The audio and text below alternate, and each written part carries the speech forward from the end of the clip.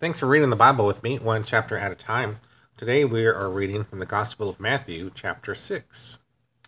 Beware of practicing your righteousness before other people in order to be seen by them, for then you will have no reward from your Father who is in heaven.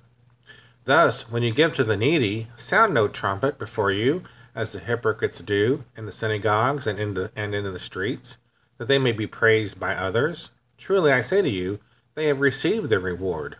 But when you give to the needy, do not let your left hand know what your right hand is doing, so that your giving may be in secret, and your Father, who sees in secret, will reward you. And when you pray, you must not be like the hypocrites, for they love to stand and pray in the synagogues and at the street corners, that they may be seen by others. Truly I say to you, they have received their reward. But when you pray, go into your room and shut the door, and pray to your Father who is in secret. And your Father, who sees in secret, will reward you. And when you pray, do not heap on empty phrases as the Gentiles do, for they think that they will be heard of their many words. Do not be like them, for your Father knows what you need before you ask him. Pray then like this: Our Father in heaven, hallowed be your name. Your kingdom come, your will be done, on earth as it is in heaven. Give us this day our daily bread, and forgive us our debts, as we also have forgiven our debtors. And lead us not into temptation, but deliver us from evil. For if you forgive others their trespasses, your heavenly Father will also forgive you. But if you do not forgive others their trespasses, neither will your Father forgive your trespasses.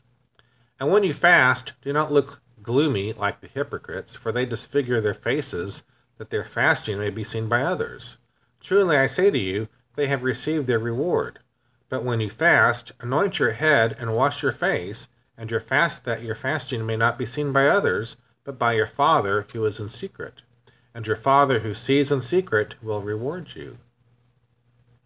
Do not lay up for yourselves treasures on earth, where moth and rust destroy, and where thieves break in and steal, but lay up for yourselves treasures in heaven, where neither moth nor rust destroys, and where thieves do not break in and steal.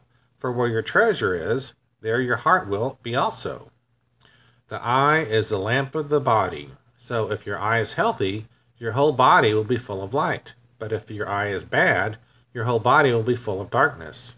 If then the light in you is darkness, how great is the darkness? No one can serve two masters, for either he will hate the one and love the other, or he will be devoted to the one and despise the other. You cannot serve God and money. Therefore I tell you, do not be anxious about your life, what you will eat or what you will drink, nor about your body, what you will put on. Is not life more than food, and the body more than clothing? Look at the birds of the air. They neither sow, nor reap, nor gather into barns, and yet your heavenly Father feeds them. Are you not more value than they? And which of you, by being anxious, can add a single hour to his span of life? And why are you anxious about clothing? Consider the lilies of the field, how they grow. They neither toil nor spin. Yet I tell you, even Solomon in all his glory was not arrayed like one of these. But if God so clothes the grass of the field, which today is alive and tomorrow is thrown into the oven, will he not much more clothe you, O you of little faith? Therefore do not be anxious, saying, What shall we eat? Or what shall we drink? Or what shall we wear? For the Gentiles seek after these things, and your heavenly Father knows that you need them all. But seek first the kingdom of God and his righteousness, and all these things will be added to you. Therefore do not be anxious about tomorrow, for tomorrow will be anxious for itself. Sufficient for the day is its own trouble. Thanks for reading with me, Matthew chapter 6. Have a great day.